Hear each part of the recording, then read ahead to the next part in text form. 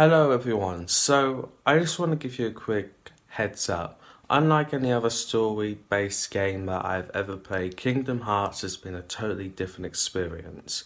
Up until this point, I'm now done with the games, but there's a ton of footage that I still need to put out, and it's going to take me at least a couple of weeks to catch up and complete to it up until the point where we're up to like Kingdom Hearts 3, which I've already done.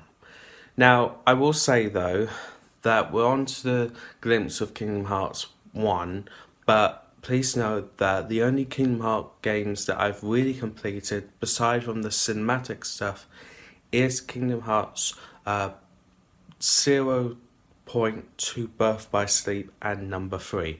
Those are the only two that I've officially completed.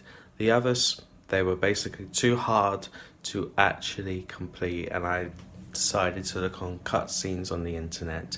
So it may seem strange, but unfortunately this is how it's gonna go, and the future does look bright though for Kingdom Hearts. Like, if they keep on doing this type of format with the Unreal Engine and how they're doing things, then maybe I might be able to complete more in the future, whether it's a new game, DLC, whatever. I think they're going on the right track with this, but I just want to give you a heads up that I have not really finished all of the games, so that's why it may look a bit weird.